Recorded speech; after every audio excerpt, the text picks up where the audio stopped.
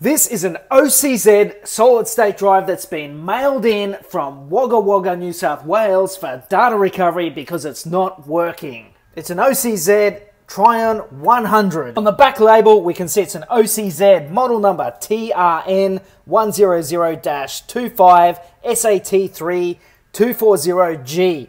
240GB SSD. The PCB inside, we can see it's got 4 NAND flash memory chips, a Toshiba controller, and a cache memory. The controller inside is a Toshiba TC58NC1000GSB. That's just a rebranded Trion PS3111 controller. There is no significant electronics on the back.